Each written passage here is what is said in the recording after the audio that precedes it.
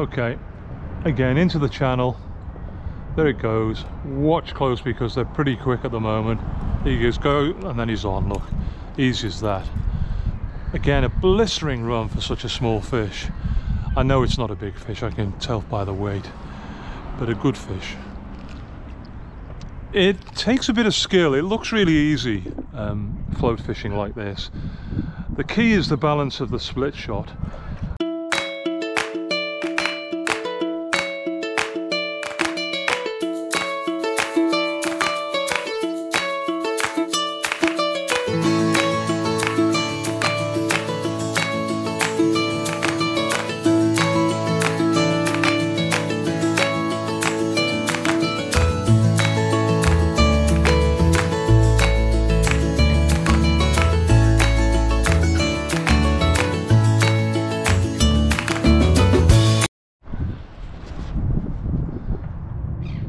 I'm here at Garrett Road Bridge again, and it's slack water. That it's one of those days on the Swan where there's hardly any tide, but the tide is running that way slightly. So what I'm doing is I'm just gently trotting the float, letting it drift down with what little current there is, and you can see hardly any, and I'm letting it drift there. I missed a bite I think there, and there you are, we're on.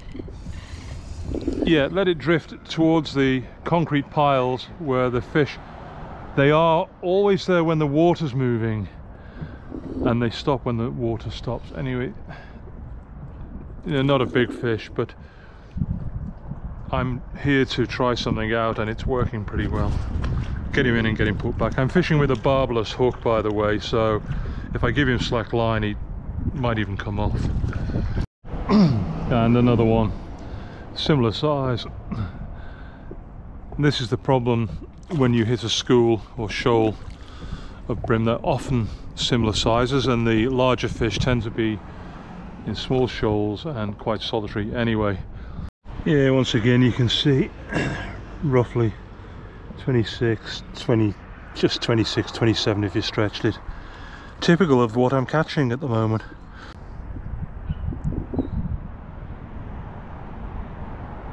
Now sometimes they're pretty adept at bream at picking bait.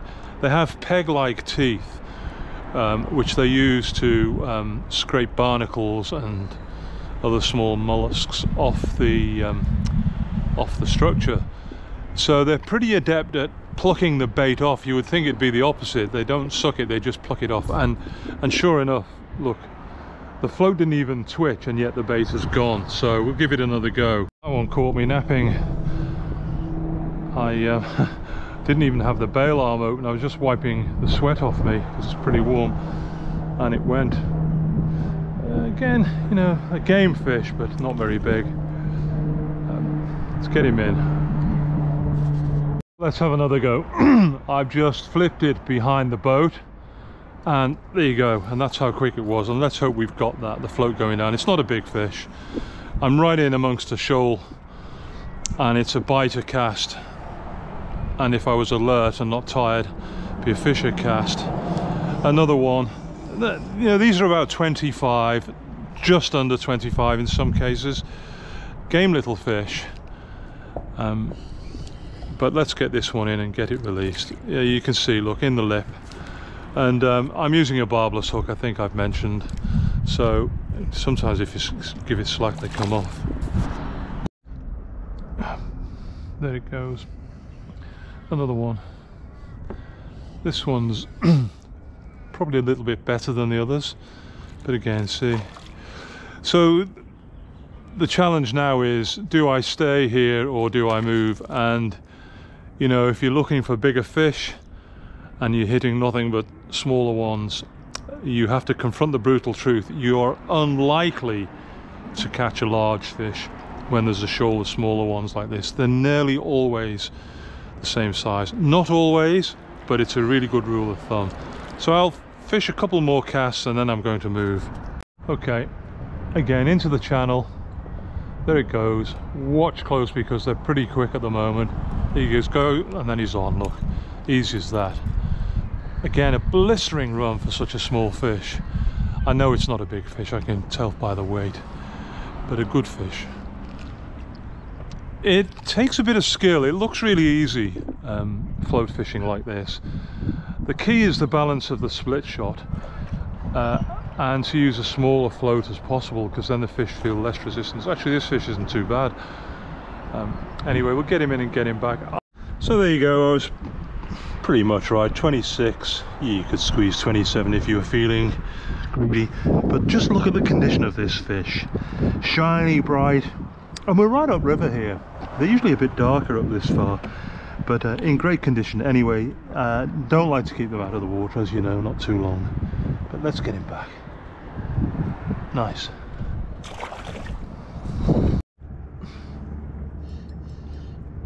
And another one. Actually, the reason I've just put my camera on is this one is slightly bigger. I actually fished a different channel, so what I'm going to do is I'm going to move to another channel in the hope that maybe there's something a bit bigger. This is not a bad fish, as you can see. Well over 25, probably about 26, 27. Anyway, I'll get him in and release him. Well, there you go. He's a chunky little fish, just over 27 actually to the tail, and fat and healthy. You know, this time of year they're in great condition, so we'll put him back. Okay, so what I've done, for those that fish Garrett Road Bridge, the bridge piles are actually numbered by cross member. So I'm now at number 16. I can tell you historically, the biggest fish come to me between 16 and 12 historically. Now I don't know how significant that is, but that's one of my learnings. I do fish here a lot, as you know, so I've just been fishing there. I've now moved up. I'm going to, when I swing around, I'm going to fish between 17 and 16 and 16 and 15 now. So let's see how we go. And there we go. My old friend the grunter. My day would not be complete without one. Number 16. Now this is an interesting point. I regularly catch at least one grunter, and here at Garrett Road it is always around number 16. So that's not a good sign. Anyway, let's get rid of him and then fish on. So in it goes, in between 16 and 15. There's the float. Not much happening, and I'm not hopeful after that grunter, I have to be honest.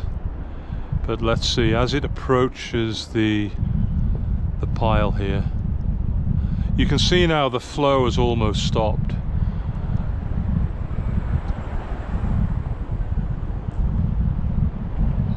Now when this happens and there's nothing happening, you must check the bait, because as I've said, they're very adept at stealing the bait.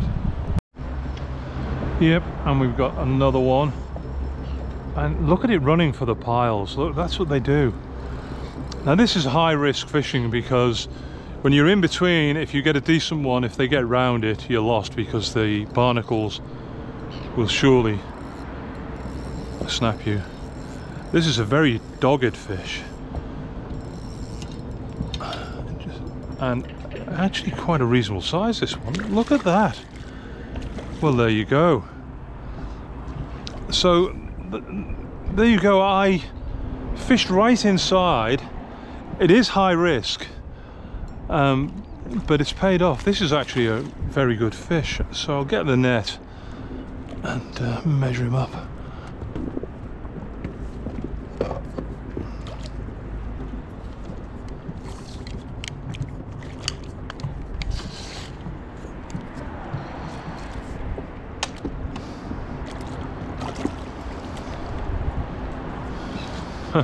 He started to come to life when it saw the net.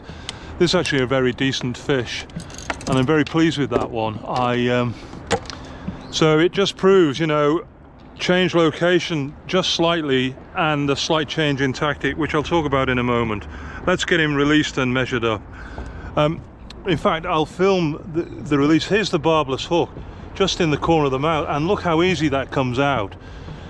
Now, you know, you might think that's high risk and you could lose fish, but I am catching and releasing after all. This is probably high 20s, low 30s, we shall see.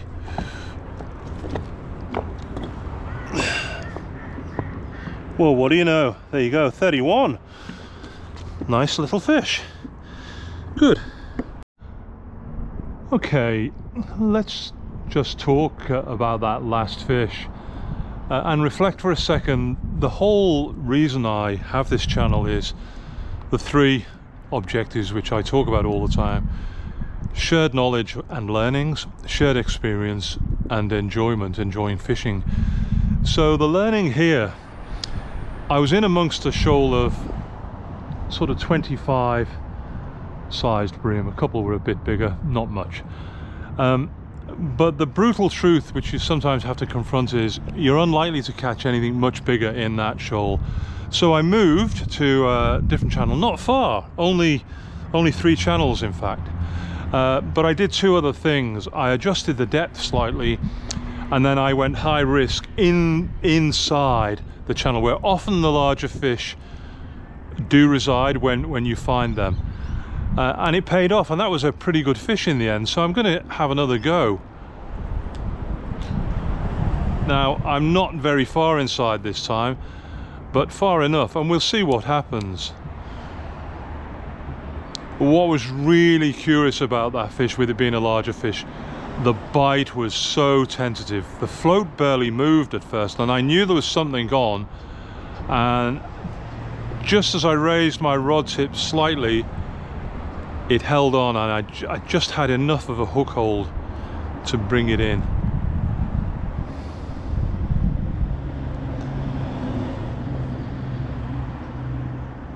So I don't think that's far enough, you see, down the channel. If I go against the piles, maybe we're in with a chance. So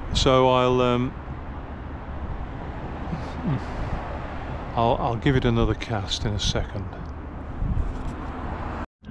So there we are, down in the middle of the channel once again, in between the piles.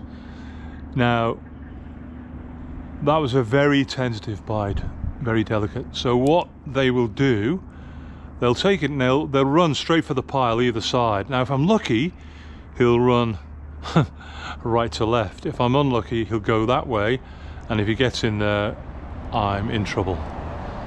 But the skill is getting his head up as soon as he's hooked. There, look, see, there was a slight nudge, very tentative. You just got to watch it now.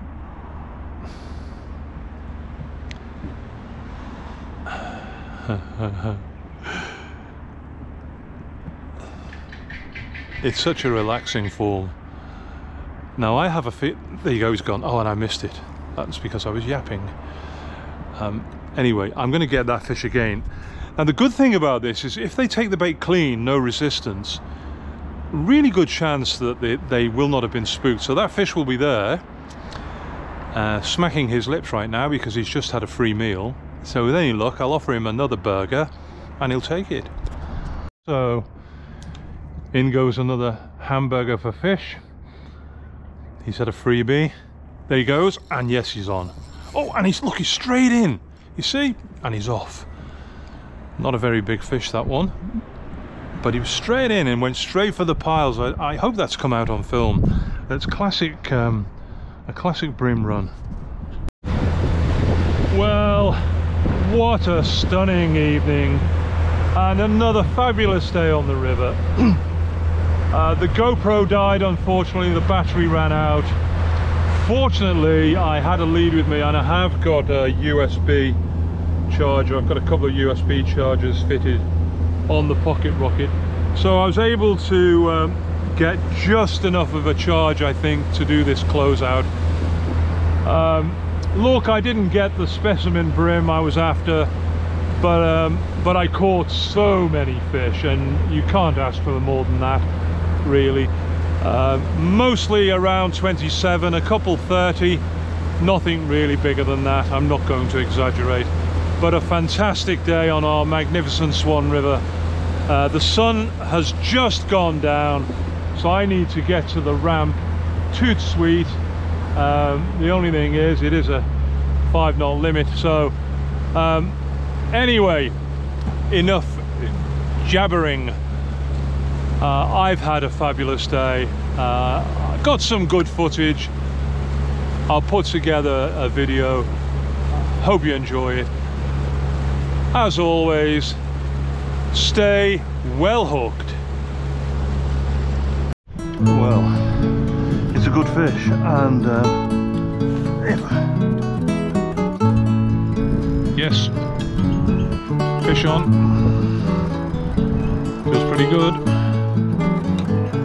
Whoa! Fish on. I think it's quite a good fish, this one. It's taking line. I'm going to keep him away from the structure. Look at the size of it. Fat, healthy, and I think that's pushing 40. Oh man, it's another good one. Whoa, it's another good brim. Very, very good fish. He's not quite ready, but I'll just see if I can ease him into the net. He's in. Well, there you go. What a great fish.